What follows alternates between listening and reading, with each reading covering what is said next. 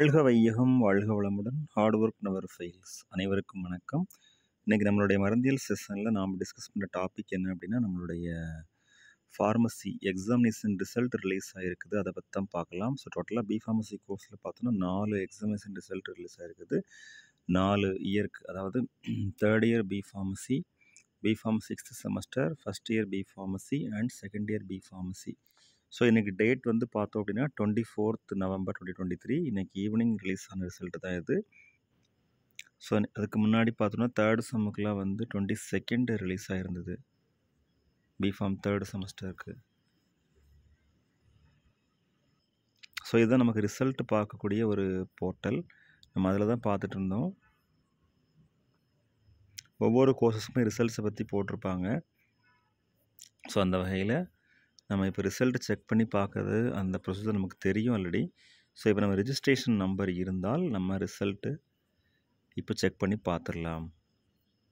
For example, நம்மளோட registration number அடிக்கணும். So registration number enter பண்ணதுக்கப்புறமா செலக்ட் ஆப்ஷன் இருக்கும் இல்லையா, அதில் 6th செமஸ்டர்னு காட்டும். ஸோ அதுக்கப்புறம் இந்த 8+3 அந்த மாதிரி ஆப்ஷன் கொடுத்துருப்பாங்க இல்லையா, அதில் நம்ம 11 என்டர் பண்ணணும். அப்புறம் வியூ ரிசல்ட்னு கொடுக்கும்போது நமக்கு ஆட்டோமேட்டிக்காக ரிசல்ட் டவுன்லோட் ஆகும். அதை ஓப்பன் பண்ணி பார்த்துக்கலாம்.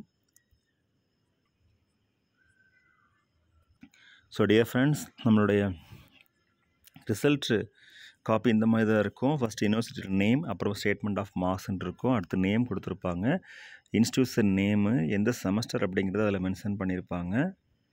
அதுக்கப்புறமா சப்ஜெக்ட்ஸ் எல்லாமே கொடுத்துருப்பாங்க. இப்போ for example B Pharmacy semester 6 degree கோர்ஸ்னு பார்த்தோம் அப்படின்னா, medicinal chemistry subject theory, medicinal chemistry 3 practicals, pharmacology 3 theory, pharmacology 3 practicals, herbal drug technology theory, herbal drug technology practicals, biopharmaceutics and ஃபார்மகோகைனடிக்ஸ் theory, pharmaceutical biotechnology theory, quality assurance theory, இந்த மாதிரி இருக்கும். அதில் முதல்ல subject கோடு இருக்கும், subject name இருக்கும், theory practical marks கொடுத்துருப்பாங்க. Maximum mark எவ்வளவு, minimum mark எவ்வளவு, மார்க் செக்யூர்டு எவ்வளவுன்னு சொல்லி கொடுத்துருப்பாங்க. ஸோ நம்ம அதை வந்து கம்பேர் பண்ணி பார்த்துக்கலாம்.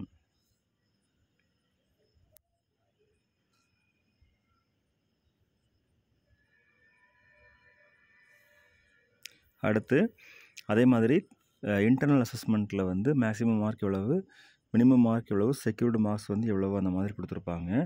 நம்ம அதையுமே கம்பேர் பண்ணி பார்த்துக்கலாம். இதில் வந்து டோட்டல் மேக்ஸிமம் எவ்வளோ மார்க்ஸ் வந்து மினிமம் எடுக்கணும் ஒரு சப்ஜெக்டில், எவ்வளோ மார்க்ஸ் செக்யூர் பண்ணியிருக்கிறோம் அப்படிங்கிறத கொடுத்துருப்பாங்க. ஸோ இதை ஷோ பண்ணுறதுக்கு என்ன பர்பஸ் அப்படின்னா, புதுசாக நம்மளுடைய பிஃபார்மசி டிகிரி கோர்ஸ் ஜாயின் பண்ணியிருக்கக்கூடிய மாணவ செல்வங்களுக்கு ஒரு இன்ஃபர்மேஷனாக இருக்கும். அது மட்டும் இல்லாமல் மார்க் ஸ்டேட்மெண்ட்டுடைய அமைப்பு, அதாவது நம்மளுடைய ரிசல்ட் காப்பி, இதே மாதிரி தான் நமக்கு மார்க் ஸ்டேட்மெண்ட்டும் ஆல்மோஸ்ட் மேக்ஸிமம் 90% இது மாதிரி தான் இருக்கும். ஸோ கிரெடிட் பாயிண்ட்ஸ்லாம் எந்த மாதிரி பேசிஸில் கொடுக்குறாங்க, கிரேடு பாயிண்ட்ஸ் எப்படி கொடுக்குறாங்க, இது எல்லாமே நம்மளுடைய pharmacy council of India B Pharm ரெகுலேஷனில் இருக்குது.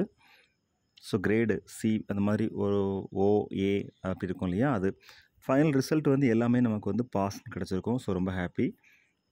அப்புறம் லாஸ்ட்டு மார்க் ஸ்டேட்மெண்ட்டோட எண்டிங்கில் வந்து பார்த்தோன்னா டோட்டல் இந்த மாதிரி தான் இருக்கும். SGPA, அதாவது semester grade point average, cumulative grade point average, அப்புறமா பாசிங் க்ரைட்டீரியா, அப்புறம் 50% தியரியிலும் எடுக்கணும், ப்ராக்டிக்கலும் எடுக்கணும், கிரேடு டீட்டெயில்ஸ் கொடுத்துருக்காங்க இல்லையா, அது கொடுத்துருப்பாங்க. 90லேருந்து 100 வரைக்கும்னா 10, அப்புறம் அதாவது டி கிரேடுன்னு O கிரேடுன்னு சொல்லுவாங்க. 80 to 89னா A, அதாவது 9. அப்புறம் 70 to 79 அப்படின்னா பி கிரேடு, 60 to 69 அப்படிங்கிறது C, 50 to 59ங்கிறது D, less than 50 அப்படின்னம்னா அது வந்து 0, அதாவது Fன்னு வரும். ஆப்ஷன்னா AAA. ஸோ நோ மினிமம் அப்படின்னா NMன்னு கொடுத்துருப்பாங்க. அதுக்கு மீனிங் நோ மினிமம். இந்த மாதிரி ஸ்டேட்மெண்ட் ஆஃப் மார்க்ஸ் வந்து இதில் எந்த கரெக்ஷனுமே இருக்காது, அதாவது இது வந்து மாற்ற முடியாது, அந்த மாதிரி மீனிங்கில் வருது. ஓகே டியர் ஃப்ரெண்ட்ஸ், இதுதான் நம்ம எனக்கு டிஸ்கஸ் பண்ண இன்ஃபர்மேஷன். கண்டிப்பாக இந்த ரிசல்ட் இன்ஃபர்மேஷன் ஓரளவுக்கு யூஸ்ஃபுல்லாக இருக்கும்னு சொல்லி நம்புகிறோம். Best wishes for all success in our life. வாழ்க வையகம், வாழ்க வளமுடன். நன்றி.